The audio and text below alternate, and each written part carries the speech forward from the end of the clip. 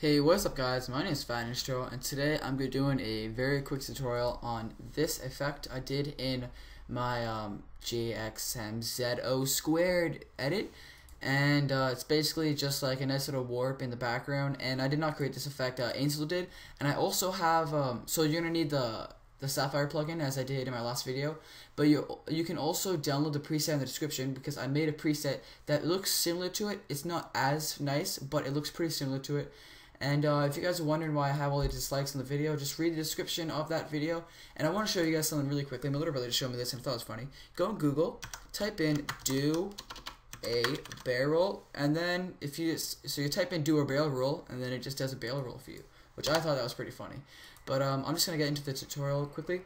So I have my cinematic here, same one, and what I'm gonna do is I'm going to zoom out a little bit. I'm going to make a new adjustment layer. I'm going to call this distort. Okay, then what I can do is for the length that I want the effect, so I'm going to start at somewhere like here where I can see the gate properly because I want the effect to happen in the gate.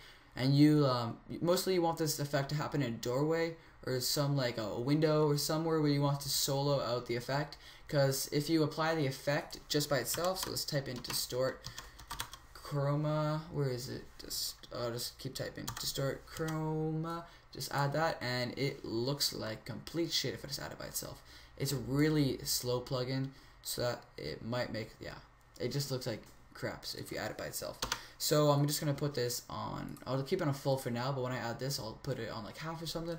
So what I'm gonna do is I'm just gonna zoom in a little bit.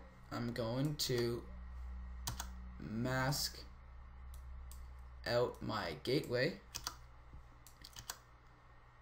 like that, okay, and then like that, then like that, and like that, and like that. Okay, then what I'm gonna do is gonna hit M, hit mask path, and whoopsies, I just did something. Okay, I'm gonna hit V on my keyboard, and now I'm just gonna click off. I'm gonna edit it every 20 frames. So I'll go ahead 20 frames, and then you have to go back 20 frames as well. You just need to edit it around and make it look nice and everything. Okay, so say you're completely done that. Now you notice, so say I have my thing completely done, like here, say it's tracked there. You notice the effect is overlapping on this pillar. So what you can do, so I'll just go back here. I'll go to like where I'll make like a keyframe here for the effect, like somewhere where the pillar's in the way. So I'm just gonna edit it quickly. Okay. So say you notice the pillar is in the way and you're like, wow, the fudge balls, man. Don't enjoy that. So I'm just gonna show you how to get rid of that quickly. 1 second.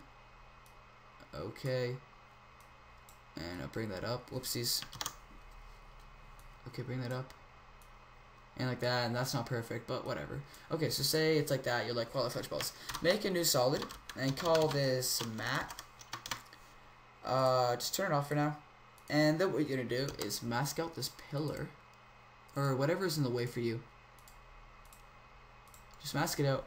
Hit M on your keyboard and mask it out like every 20 frames, whatever. Then when you're done, hit F4 on your keyboard, and then make this alpha inverted map. Okay, so now what we're gonna do is I'm gonna add this onto that effect, and as you can see we have this effect. What we can do is play around with it a bit, feather this to about 25.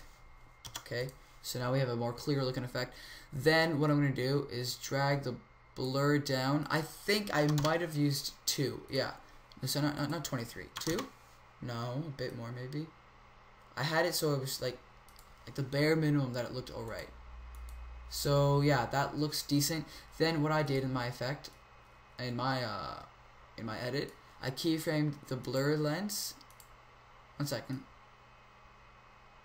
If I put that to 0, yeah, okay. Yeah, I keyframed the amount, and then I went over like 1, 2, 3, 4, 5, 6 frames, and say this is still in the doorway. Sorry, my phone is vibrating. Oh, someone's calling me. I'm just gonna tell them to stiffu for a second. Okay. I set the amount from 1 to 0, and now it became clear and you can see the image properly. So that's how you do it. Now what I'm going to show you is my preset I made.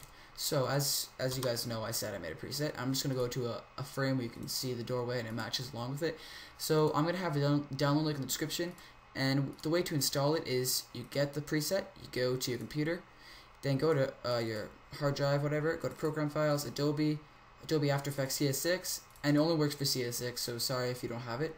Go to Plugins, and then, no, not Plugins, sorry, go to Presets, then you can put it in like a custom preset folder, whatever you want. You can make a new folder called FNT if you really want, that'd be kind of cool.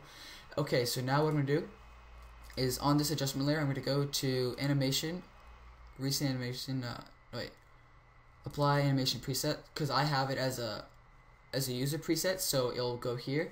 But if you have it as a preset that you put yourself, it'll go here. So I'm just going to go here, I'm going to Doorway to Heaven effect.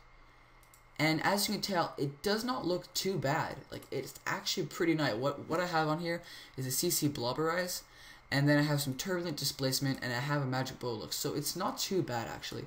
I kind of like that. You can use both of them. I think this one is cleaner, but the other one looks cooler.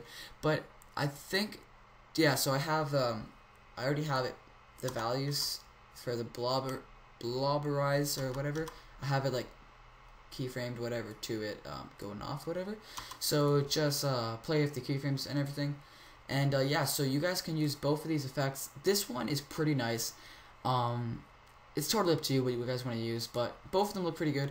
And yeah, so that's about it. I'll have the download link in the description for the CC Blobberize preset, and I also have the download link in the description for the Sapphire plugin, the link to my last video that had the Sapphire plugins installation, how to do it and everything. But yeah, so that's about it for this tutorial, guys. Hope you guys enjoyed, and I will see you guys sometime later. See you guys, and goodbye.